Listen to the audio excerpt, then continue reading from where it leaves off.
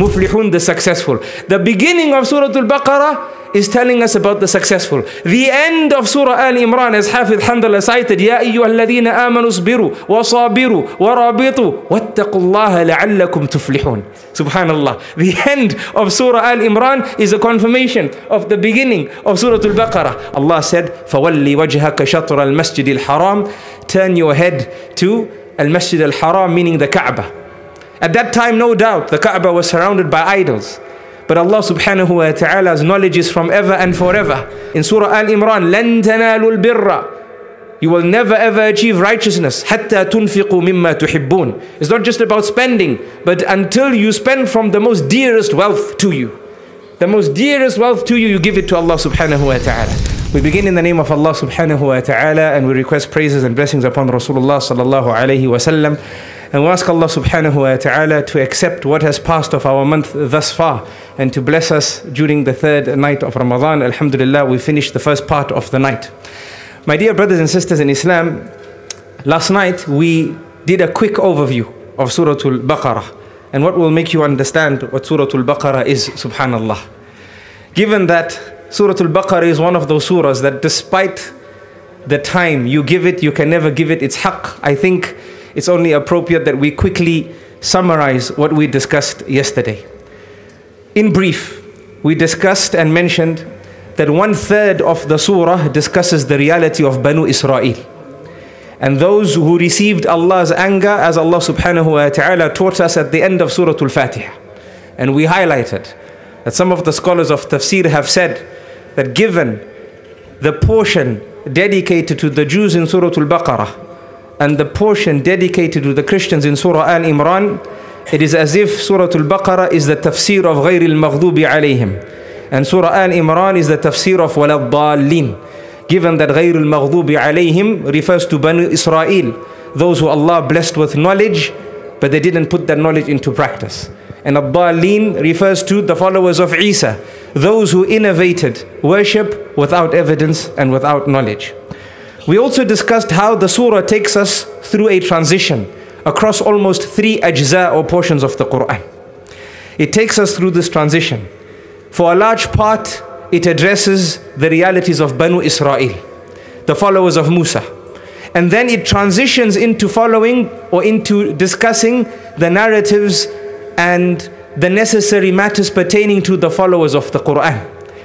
And Allah subhanahu wa ta'ala discusses the Quran at the beginning of Surah Al-Baqarah. And some of the scholars of tafsir have said when we say Ihdina Sirat al-Mustaqim, Sirat al-Mustaqim here, the straight path refers to the Quran. And this transition happens very eloquently, because between discussing the narrative of Banu Isra'il and then the narratives of the people of the Quran, it's a transition, but Allah places within the transition a transition by mentioning to us the prophets that we share from the prophets and messengers that Allah subhanahu wa ta'ala sent, and then mentioning to us matters of the Qibla, which was shared at the beginning before Allah subhanahu wa ta'ala answered the wish of the Prophet sallallahu alaihi wasallam, a thought that surfaced time and time again in the heart of the messenger, something he didn't speak openly about, but Allah saw it in his heart and Allah granted it to him. قَدْ نَرَى تَقَلُّبَ وَجْهِكَ فِي السَّمَاءِ. Allah says, we have seen your constant turning to the heavens for that matter that is in your heart. That matter to have a qibla that is unique to the only people who support Tawheed, the oneness of Allah subhanahu wa ta'ala. Allah said, فَوَلِّ وَجْهَكَ شَطْرَ الْمَسْجِدِ الْحَرَامِ. Turn your head to Al-Masjid Al-Haram, meaning the Kaaba. At that time, no doubt, the Kaaba was surrounded by idols. But Allah subhanahu wa ta'ala's knowledge is from ever and forever. And it was in the knowledge of Allah that a day will come when those idols will be removed from around the Kaaba. And the Kaaba will only stand for monotheism and the worship of one, Allah subhanahu wa ta'ala.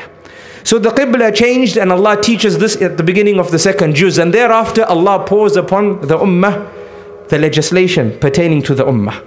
Allah pours upon us the breadth and the length of the legislation of Islam in Surah Al-Baqarah. And if I can summarize much of what we heard yesterday, Allah taught us legislation pertaining to the Salah, and then Zakah, and then the fulfillment of one's promises, and then physical retribution or qisas, and then fasting and i'tikaf, and rules about bribery and corruption, or the rules pertaining to them, rules pertaining to the crescent, the new moon, the rules pertaining to war, the rules pertaining to the Hajj, the rules pertaining to the sacred months, the rules pertaining to, or the legislation regarding alcohol and gambling, matters pertaining to the orphans, marriage, divorce, khula', fostering, iddah, the waiting period of a female if she loses a husband.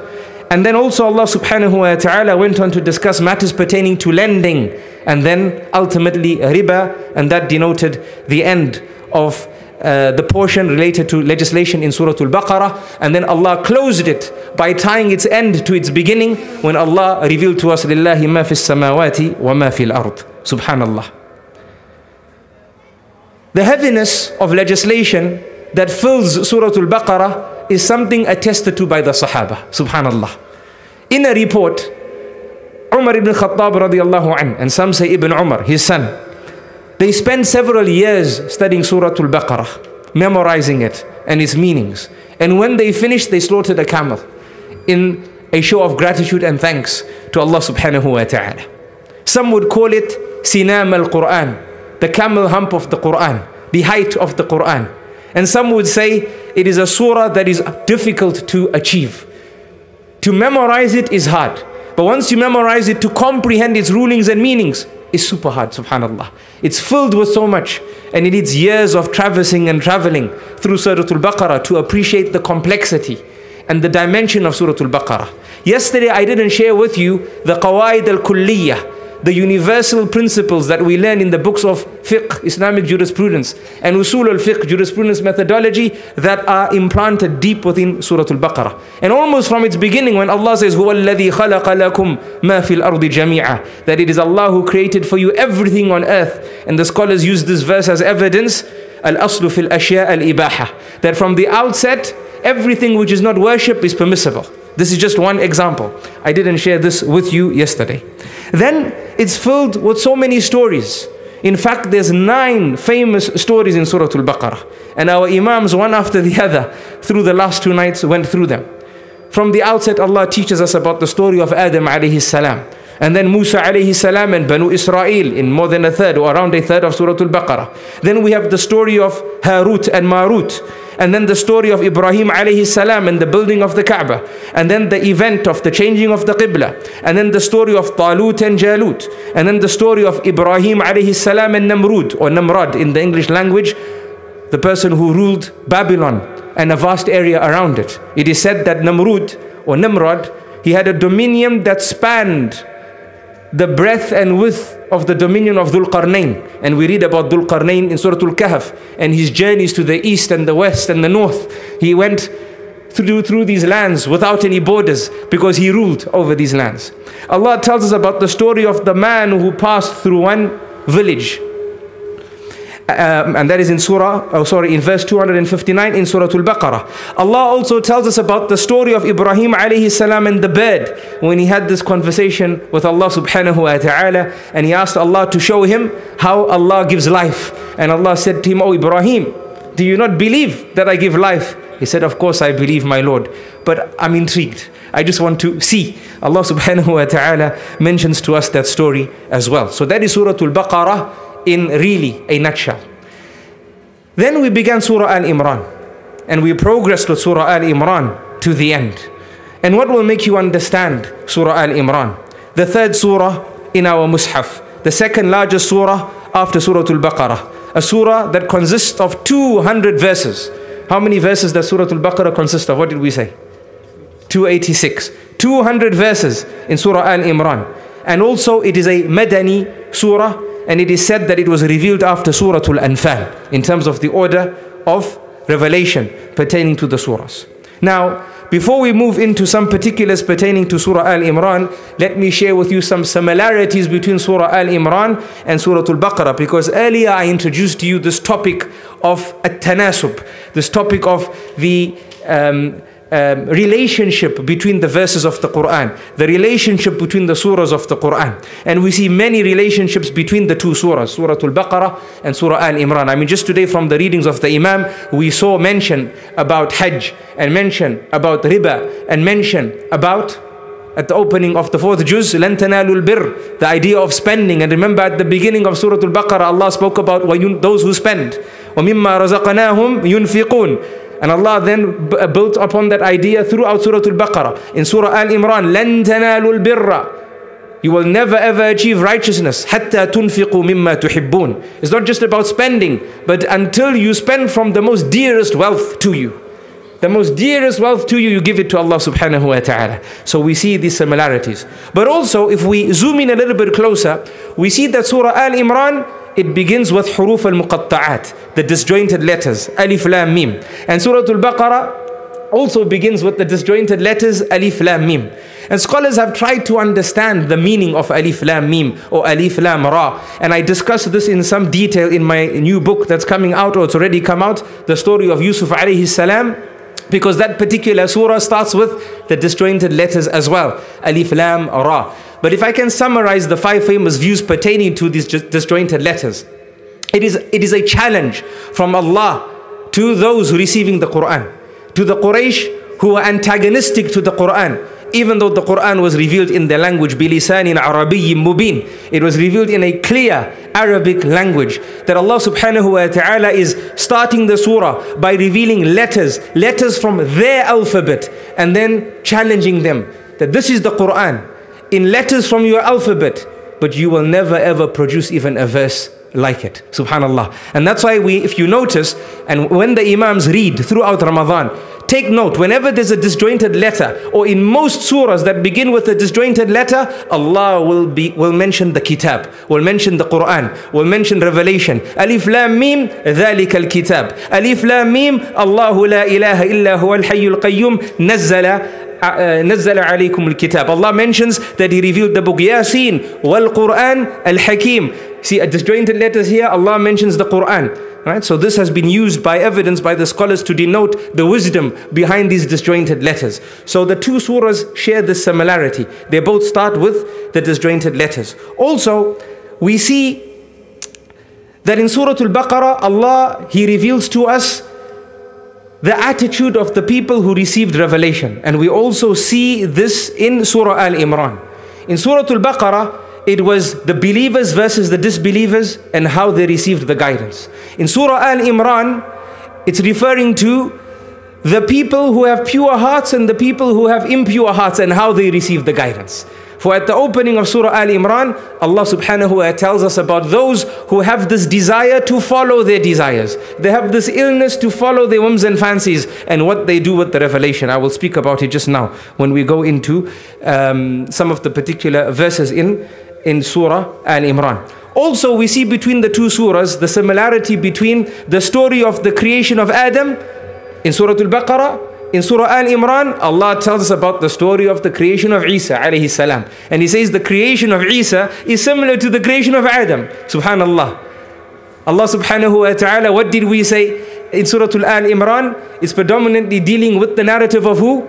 The Christians, the followers of Isa alayhi salam. We see the creation of Isa alayhi salam being mentioned in Al-Imran. In Surah Al-Baqarah, Adam alayhi salam. And Allah mentions to us the similarities between the creation of both. So this is another relationship between the 2 surahs. Relationship number 3. We see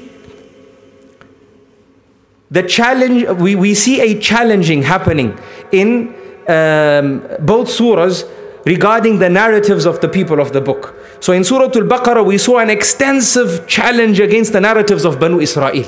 And we discussed this yesterday.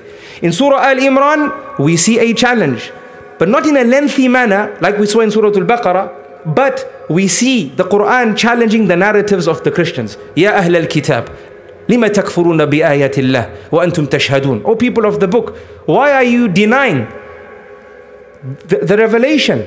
The verses that Allah subhanahu wa ta'ala is revealing, but you are witnesses in actual fact to the reality. Ya Ahl al-Kitab, lima talbisuna al-haqqa bil-batil, is challenging them. That, oh people of the book, why are you dressing the truth with falsehood? It's not as if they were a people who didn't receive a messenger before. It's not as if Isa didn't teach them anything. It's not as if they didn't have the New Testament with them. So we see the Quran challenging them and their narratives as the Quran challenged the Jews and their narratives in Surah Al-Baqarah. Then also we see the similarity of dua, subhanallah. And I had to add this in because subhanallah we ended with the du'as today. And this is something that only occurred to me today, subhanallah. That both Surah Al-Baqarah and Al Imran, they both end with du'as. In Surah Al-Baqarah, towards the end, the believers are saying, رَبَّنَا لَا تُؤَاخِذْنَا إِن نَّسِينَا أَوْ أَخْطَأْنَا رَبَّنَا وَلَا تَحْمِلْ عَلَيْنَا إِصْرًا كَمَا حَمَلْتَهُ عَلَى الَّذِينَ مِنْ قَبْلِنَا رَبَّنَا وَلَا تُحَمِّلْنَا مَا لَا طَاقَةَ لَنَا بِهِ. Right? Allah mentions these du'as that the believers are saying. And remember, we said that Surah Al-Baqarah is a journey of growth. So from these du'as, you get the impression that these are du'as of people who are new in faith. They're new in faith. They're receiving the legislation. The legislation is so much, as we see in Surah Al-Baqarah, it's pouring down like a thunderstorm upon the hearts of the believers who have submitted to the will of Allah. So they turn to Allah and say, لا تؤاخذنا إن نسينا أو أخطأنا. Oh our Lord, please don't hold us accountable if we forget or if we make a mistake in trying to implement what you've revealed to us. ربنا ولا تحمل علينا إصرا. Ya Allah, don't hold us accountable like you held the people before accountable. Then we say, ربنا ولا تحمل علينا إصرا كما حملته على الذين من قبلنا ربنا ولا تحملنا. Oh Allah, do not reveal to us that which is beyond our ability to manage. وَاعْفُ عَنَّا, وَاعْفُ عَنَّا, pardon us, وَاغْفِرْ لَنَا, and forgive us, وَارْحَمْنَا, and shower your mercy upon us, أَنْتَ مَوْلَانَا, you are our guide. We see these du'as at the end of Surah Al-Baqarah. In Surah Al-Imran, subhanallah, if you ponder over the du'as Hafiz Hamdallah read at the end of the Taraweeh today, subhanallah, if you ponder over the du'as, you see that these are the du'as of the people of Iman, meaning the people who are established in the deen. Not the people who are new in the deen and they're trying to adopt many of the legislations that have been revealed. These are people who are established. رَبَّنَا إِنَّكَ مَن تُدْخِلِ النَّارَ فَقَدْ أَخْزَيْتَ. That, oh our Lord, indeed the one who you place into the hellfire, you have disgraced him. وَمَا لِلظَّالِمِينَ مِنْ أَنصَارٍ. And the oppressors have no helpers. رَبَّنَا, oh our Lord, إِنَّنَا سَمِعْنَا مُنَادِيًا يُنَادِي لِلْإِيمَانِ أَنْ آمِنُوا بِرَبِّكُمْ فَآمَنَّا. Oh our Lord, indeed we heard a caller calling to believe in you and we believed. رَبَّنَا فَاغْفِرْ لَنَا ذُنُوبَنَا. Oh Allah, because we believed, we're practicing, we're in it, forgive our sins. وَكَفِّرْ عَنَّا سَيِّئَاتِنَا, and expiate our slips and our falls. وَتَوَفَّنَا مَعَ الْأَبْرَارِ, and cause us to die with the righteous, those who we are in their footsteps trying to emulate. Subhanallah. We see this at the end of Surah Al-Imran. So here we have another relationship. Last but not least, subhanallah, the idea of falah. Subhanallah. We have this relationship between Surah Al-Baqarah and Surah Al-Imran in terms of this idea of success and this confirmation that success is for the believers. For Surah Al-Baqarah starts with the message of success. Subhanallah. ذَلِكَ الْكِتَابِ لَا رَيْبَ فِيهِ هُدًى لِلْمُتَّقِينَ. Allah says, أُولَٰئِكَ عَلَى هُدًى مِّن رَبِّهِمْ وَأُولَٰئِكَ هُمُ الْمُفْلِحُونَ. Allah says those who believe in the unseen and they pray their salah and they give their zakah and they die upon iman, they are the ones who are upon the guidance of their Lord, and they are the ones who are muflihun. Muflihun, the successful. The beginning of Surah Al-Baqarah is telling us about the successful. The end of Surah Al-Imran, as Hafiz Hamdallah cited, يَا أَيُّهَا الَّذِينَ آمَنُوا اصْبِرُوا وَصَابِرُوا وَرَابِطُوا وَاتَّقُوا اللَّهَ لَعَلَّكُمْ تُفْلِحُونَ. Subhanallah. The end of Surah Al-Imran is a confirmation of the beginning of Surah Al-Baqarah, where Allah says, oh people of belief, be patient, be persistent, isbiru, wasabiru, warabitu, and be stationed, wattaqullah, and be righteous, la'allakum tuflihun. Perhaps you will be from the successful. So that you will be from the successful. Subhanallah. So this ayah of falah is there clearly, which teaches us that Surah Al-Imran is building on the growth that was given to us in Surah Al-Baqarah. And this is the journey of the Quran. We introduce to Allah and then we grow from what we know, and the Quran grows us and grows us and grows us. And that is why the Quran, the final testament, the timeless miracle, will always be the book that keeps giving. Whenever you read it, you don't read it as if it's a book that I've read. You always read it as if it's a book that you haven't read, because you're waiting for the next enlightenment that's going to be thrown at you from the barakah and blessings of the Quran.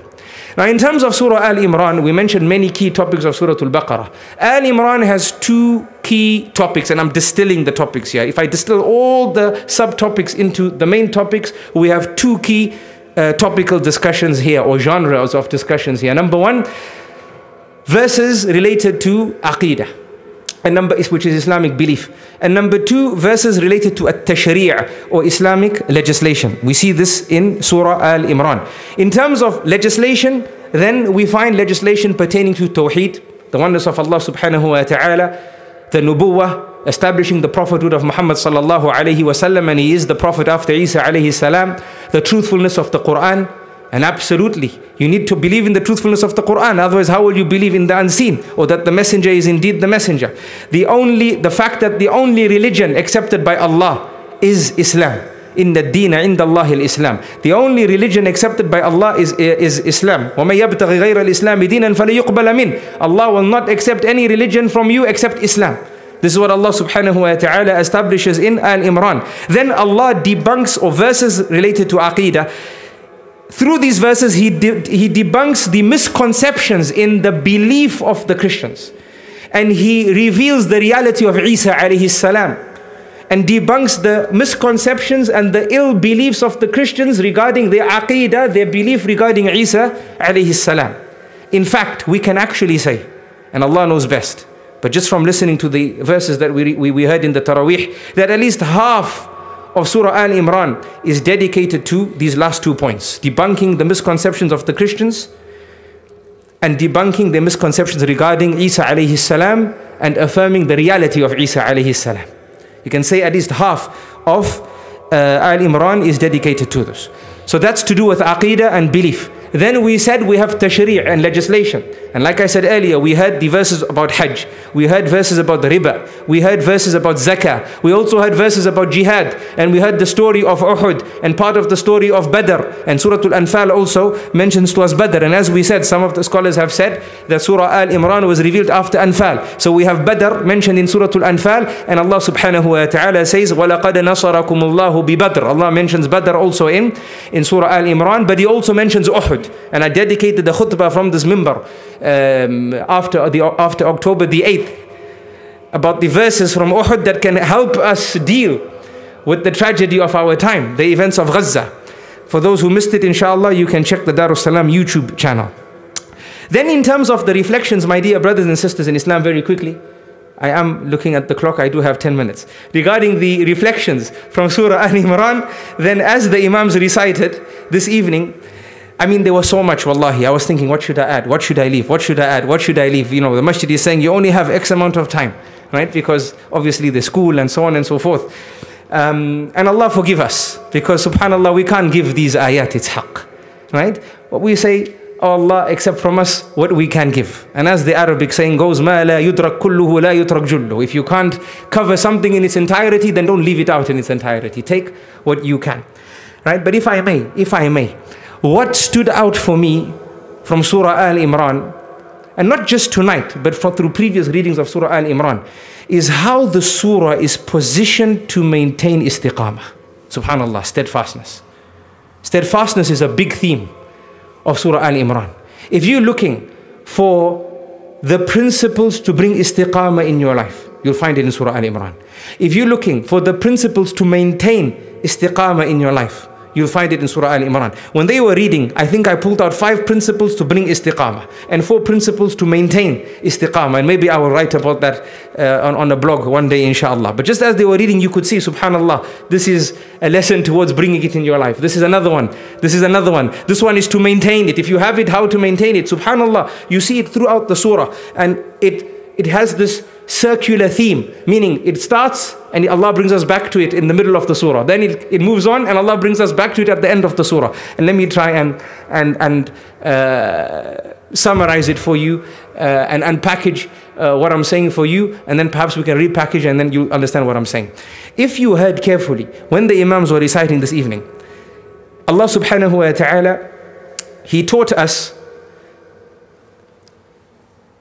the disease that takes istiqamah away from us. What takes us away from steadfastness into being lost.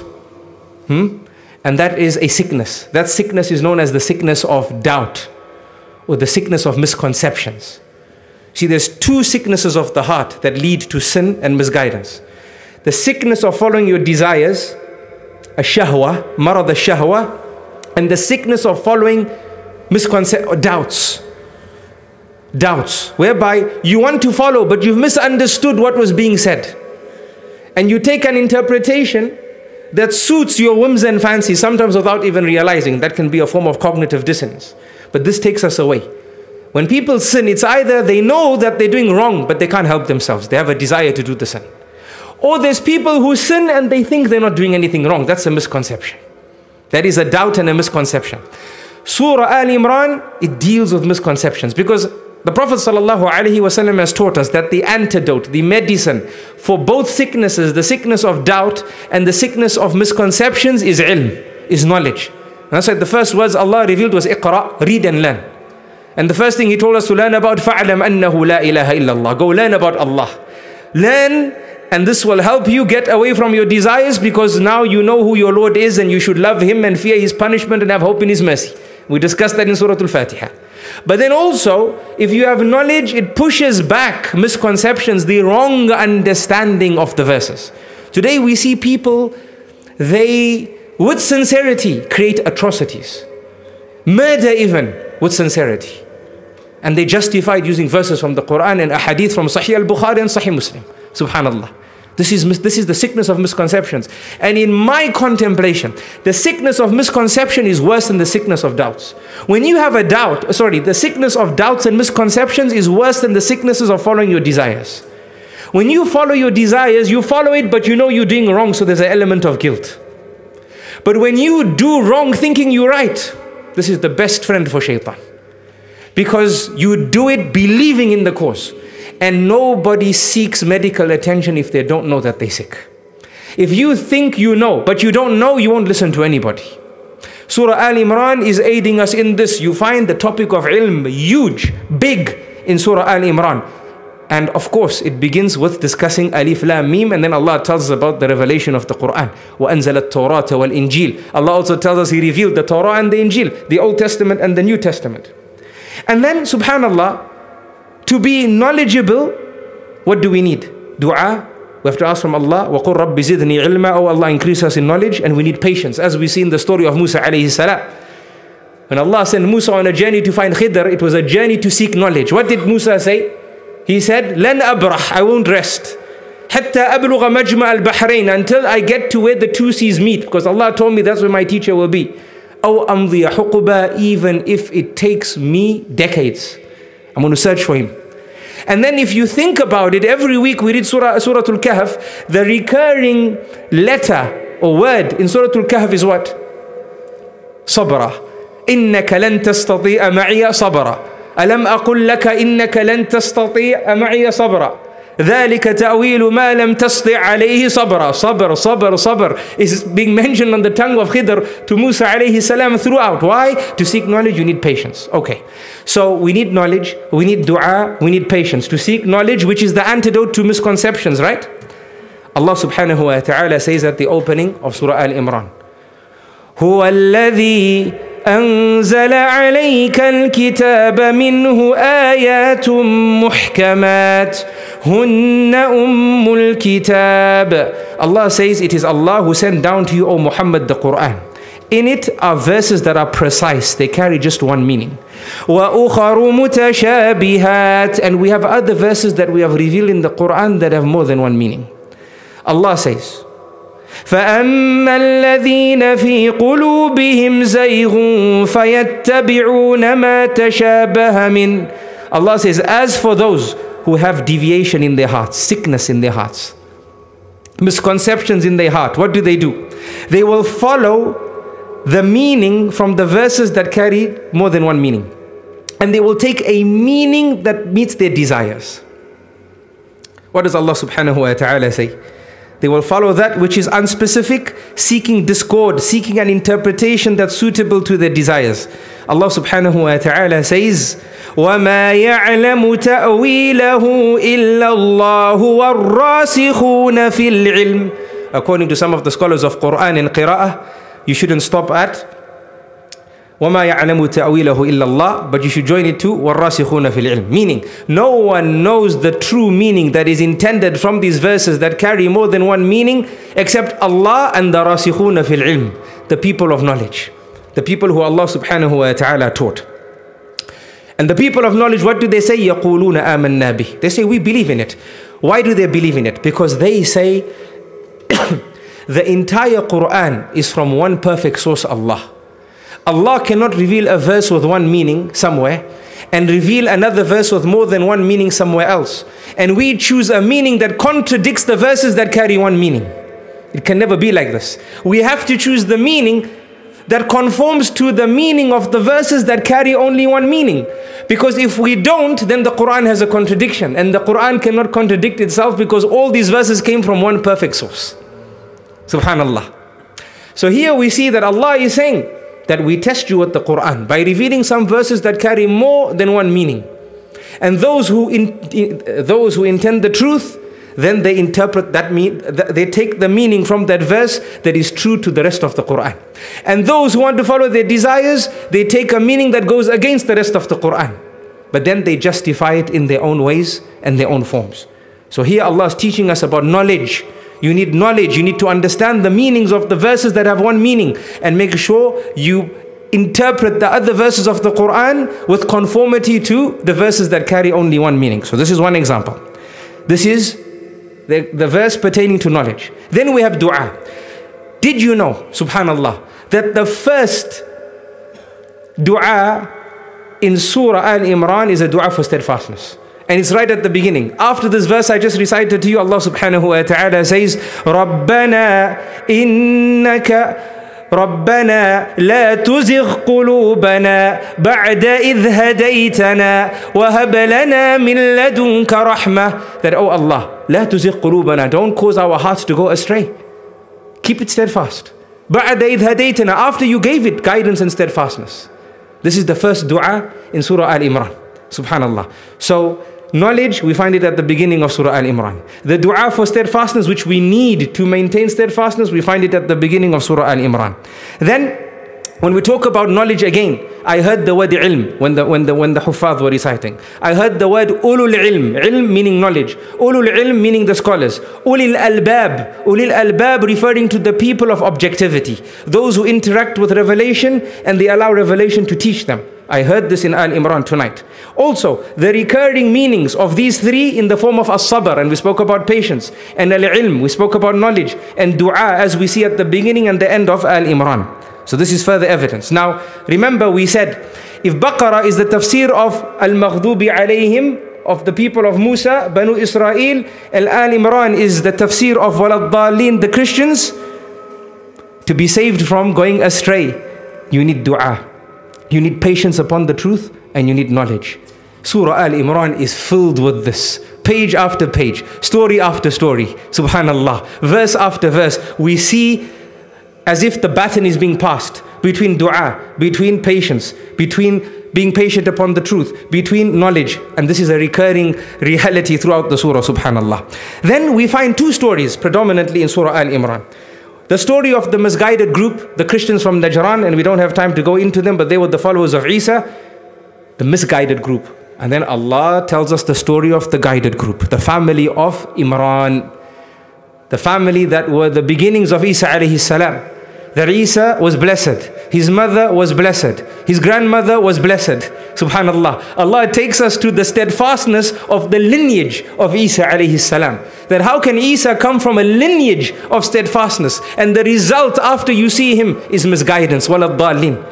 Dallin, we ask Allah to save us from being from the misguided. How can the result of your interaction with Musa be misguidance when he was guidance, his mother was guided, his grandmother was guided? The family of Imran is mentioned in Surah Al-Imran and the surah is named after it. So again, the balance between the stories, a story of misguidance, and then Allah brings the story of guidance to balance the story of misguidance. Number 5, regarding patience. Personally, listening to the Imams recite today, I don't think I've come across a surah that mentions patience more than Al-Imran. Haqiqatan. I think the word sabir was used 4 times today. And I think only Baqarah, wallahu a'lam. When he was reciting, I was thinking, Baqarah, sabir, we have it about 4 times maybe. Maybe there's a match. between Baqarah and Al Imran in the word Sabir. Sabir is ism fa'il. Sabir refers to the one who is patient, referring to you when you are patient. This is mentioned 4 times in Surah Al Imran. Then Allah subhanahu wa ta'ala says, As-sabirina wal-sadiqina wal-qanitina wal-munfiqina wal-mustaghfirina bil-ashar. He praises the people. What are the qualities that they have? The patient. First quality he mentions. The true, the obedient, and those who spend in Allah's way and those who seek forgiveness. Allah mentions patient before the rest. Right? Then Allah subhanahu wa ta'ala says, وَكَأَيٍّ مِّن نَبِيٍّ قَاتَلْ مَعَهُ رِبِّيُّونَ كَثِيرٌ. And how many a prophet fought, and with him fought many religious people, righteous people.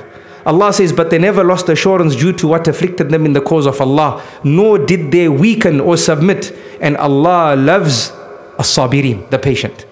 Wallahi, as the Imams were reading, I was thinking the people of Gaza must be swallowing Al Imran. Daily they must be reading the surah. Because this is where the inspiration is. This is where the guidance is. This is where the calibration is. Their test is so severe, it messes up with your calibration. But Ahl Imran, wallahi, it brings about the calibration. Allah subhanahu wa ta'ala goes on to say, لَتُبْلَوُنَّ فِي أَمْوَالِكُمْ وَأَنفُسِكُمْ. We will surely test you in your possessions, and we will test you in your lives. We will test you with your buildings, your money, your financial standing, your health and your life. Allah says, وَلَتَسْمَعُنَّ مِنَ الَّذِينَ أُوتُوا الْكِتَابَ مِنْ قَبْلِكُمْ وَمِنَ الَّذِينَ أَشْرَكُوا أَذًى كَثِيرًا. Allah says, and you will surely hear from those who are given the scripture before you, and from those who associate others with Allah, much abuse. They will say much abuse. Allah says, وَإِن تَصْبِرُوا وَتَتَّقُوا فَإِنَّ ذَلِكَ مِنْ عَزْمِ الْأُمُورِ. But if you are patient and fear Allah, indeed that is of the matters worthy of determination. It's what matters to Allah subhanahu wa ta'ala. Again, think of the people of Gaza as I mentioned this. Then Allah closes Surah Al Imran with patience again. يَا أَيُّهَا الَّذِينَ آمَنُوا, O you who believe, اصْبِرُوا, persevere, وَصَابِرُوا, endure, وَرَابِطُوا, and remain patient, and fear Allah that you may be successful. Subhanallah, subhanallah. May Allah subhanahu wa ta'ala shower patience upon the ummah, and especially upon the oppressed of the ummah. May Allah subhanahu wa ta'ala bless us to benefit from the Quran and grow from the Quran. Wallahi, there's so much to say. But subhanallah, I repeat, we can never ever give enough time to these surahs. As we enter the 3rd night of Ramadan, we closed off 2 of the largest surahs of the Quran, Al-Baqarah and Al-Imran, the Nahrawan, as the Prophet ﷺ described these 2 surahs. The Prophet called them Nahrawan, meaning the 2 bright lights, as they are both filled with blinding brightness, subhanallah, and blinding guidance, subhanallah. May Allah subhanahu wa ta'ala make us from the family of Nahrawan. Let us recite these 2 surahs. Let us practice on these 2 surahs. It was proven in the hadith narrated by Imam Muslim, may Allah have mercy upon him, from the narration of Abu Umama al-Bahili radiyallahu anh, that he said that I heard the Prophet sallallahu alaihi wasallam say, read the Quran, for it will come on the day of resurrection to intercede for its companions, meaning those who read it. And read the Zahrawan, the Surah Al-Baqarah and Al-Imran, for they will come on the day of resurrection like 2 clouds, or like 2 shades, or 2 flocks of birds with their wings spread wide to give shade to those underneath it, and they will plead to Allah for those who would recite them. The Prophet ﷺ said, read Surah Al-Baqarah, for taking recourse to it is a blessing, and giving it up is a curse, and the magicians cannot manage Surah Al-Baqarah. I leave you with these words. I love you all for the sake of Allah. تقبل الله منا ومنكم صالح الأعمال. Everything correct is from Allah alone, and He's perfect, and any mistakes are from myself and shaitan, and I seek Allah's forgiveness. هذا والله أعلم وصلى الله وسلم وبارك على نبينا محمد وعلى آله وصحبه أجمعين.